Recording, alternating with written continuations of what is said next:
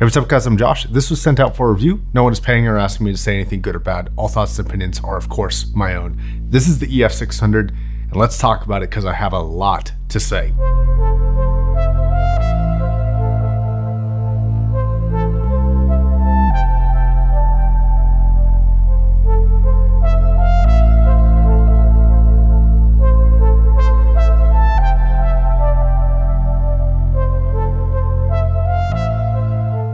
So one, this is an all-in-one DAC amplifier to begin with. Not only that, but it features an R2R DAC inside of it, and it's all encompassed in this sort of headphone stand device. And I think a lot of people are gonna ask if you can just do something like this. Yeah, of course you can, but I think that there's something nice about having an all-in-one device. And I think that's who Hifiman is gonna be marketing towards, obviously. Now there's a couple kinks that I wish they would work out in future generations, but let's go ahead and talk about the general build right now, because this thing is monolithic. This thing is like an obelisk. It's weird. It's very strange. It definitely sticks out in a desk setup and it looks quite clean, but not everybody is going to like the ultra clean kind of interface that they're going with here. I do wish some of the quality and quality control of this product was a little bit better, if I'm being honest here. The general construction is actually fairly good. You have this aluminum faceplate and kind of these plastic sides. And this plastic allows us to have this very rounded contoured headpiece and a slightly concaved side piece for the headphone pads to sit on. So I actually don't have a problem with that portion. The portion that I have a problem with is mainly in the interface. So this is an $800 DAC amplifier. As far as I'm concerned, that's entering the high-end realm. That's an expensive device and you'd want it to feel expensive, and some of the interface things here just don't feel that great. The buttons feel kind of cheap. You can even hear kind of how cheap they sound. And then the volume dial, the potentiometer inside here isn't the best. There's also physical problems with it, but it's got a little bit of play to the volume dial. So I do wish that was a little bit better. I think some quality control here would be hugely beneficial. So on the front, you have a switch for your 4 different gain settings, which is going to be 2 gain settings, high and low for both OS and NOS. Then your other switch is going to be your USB selection, your RCA selection, your XLR selection, or your Bluetooth selection. And yes, this does have Bluetooth. Let's take a look at the back. In the back, you do have this Bluetooth dongle, as well as 2 USB inputs. And yes, that is a USB-C, and yes, it does work. Thank you, Hifiman. And your coaxial inputs, and then your array of XLR and RCA inputs and outputs. Now on the back, you also have your only power on and off switch. So this thing does stay on unless you reach all the way behind it and turn it off. This thing actually seems to generate a lot of heat. Not only do they have heat vents all along the entire bottom here, but also along the 2 very top pieces here as well. And on top of that, it actually heats up the pads of the headphone quite a bit. Here in the summer months, I hate this. In the winter months, I'll probably love this. Inside, they have their Himalayan Pro R2R DAC, which has garnered a lot of fans over the years since it came out. And then the amplifier in this is a little bit weird because they don't really go into detail as to what exactly it is. So if you do know, please link it in the comment section down below. I couldn't actually find what amplifier reliably it is. So I am curious if anybody actually knows which amplifier this is, because they don't seem to say on the website. But this will output 5 watts into 32 ohms and 1.8 watts into 32 ohms out of the single-ended output. The specifications are fairly decent, though not the best for total harmonic distortion or signal noise ratio.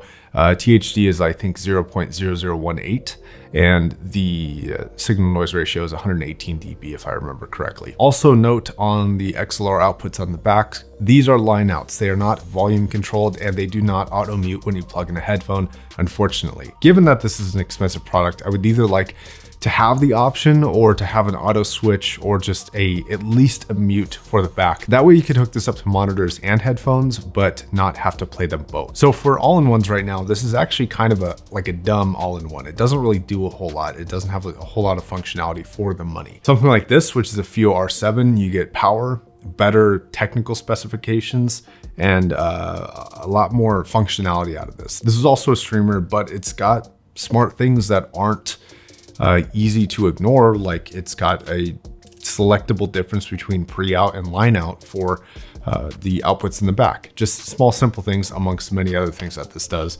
makes this a very smart amplifier, makes this a very capable amplifier in ways that this isn't. It just doesn't have the same function as the EF600.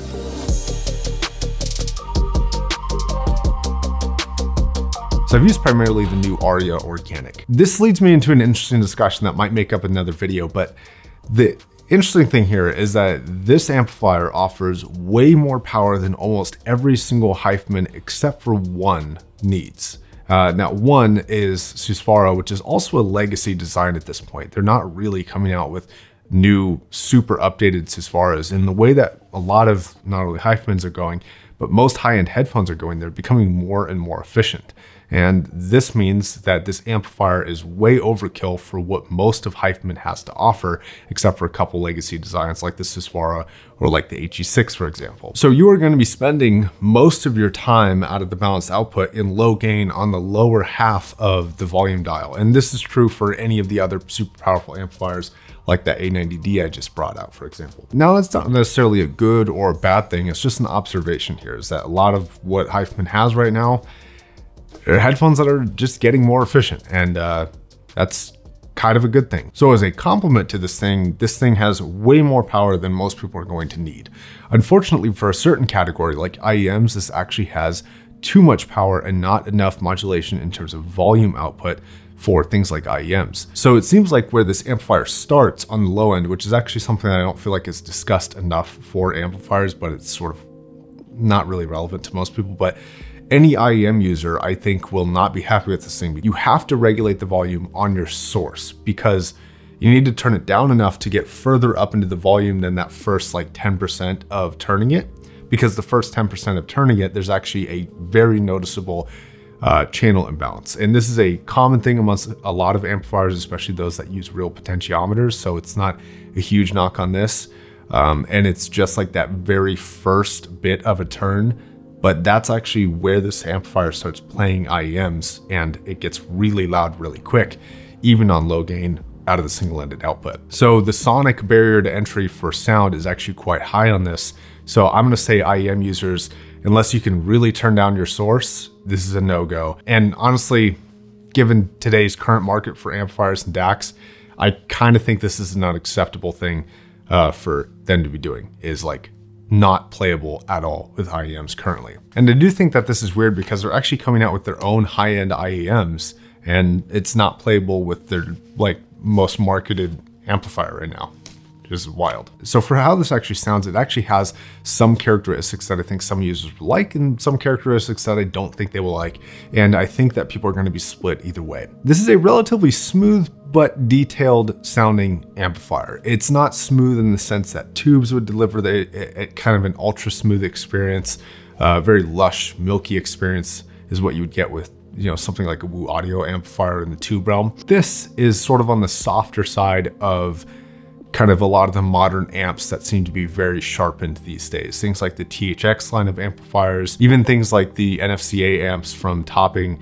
If you listen to those and you think that they're maybe too sterile, if you think that they're maybe too detailed or too analytical, something like this is a bit of a step down without completely taking a giant leap into a completely different sound signature. And it does have one notable characteristic that I think will kind of split the audience here.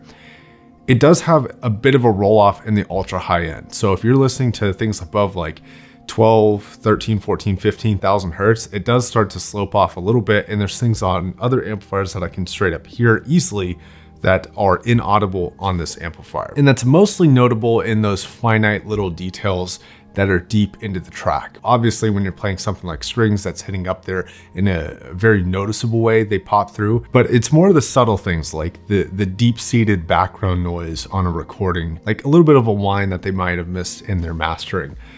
Things like that seem to disappear a little bit more and aren't as obvious on this amplifier. Now, unfortunately on this, I'm not sure if this is a result of the DAC stage or the amplifier stage. I think experienced listeners are gonna have a preference between NOS and OS. I don't think that that's something that necessarily like a day one audiophile would pick up on the differences. It's quite subtle. I think most people will settle on the NOS. It seems to be just a hair more like vibrant and alive, a little bit more saturated sounding.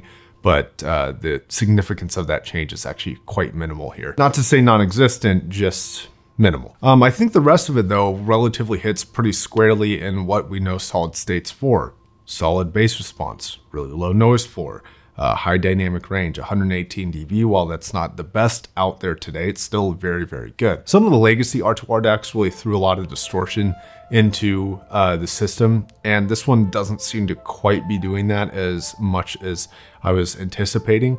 Again, maybe a good thing for you, maybe a bad thing, but compared to like an ESS DAC, for example, this is relatively on the same spectrum for sound. It's fairly straightforward, I think. So my conclusion is a little bit complicated. While objectively I can recognize that this doesn't have the specifications or capability that I would expect for this money, I also realize that it's a niche product, and niche products bring a certain utility to certain people, and that can really create a value in certain things that may not be objective performance, like subjectivity of the R2R DAC, for example, or subjectivity of having this all-in-one device that also holds your headphone. Like having a streamlined all-in-one that can hold your headphone might be more valuable than a few % on total harmonic distortion, or having a few more input options or more volume control capability on IEMS. So I end up giving the same recommendation for niche products that aren't absolute shit, which is, if it fits your circumstances, you're gonna know it. And I think for people who like that circumstance, this is a great amplifier for you.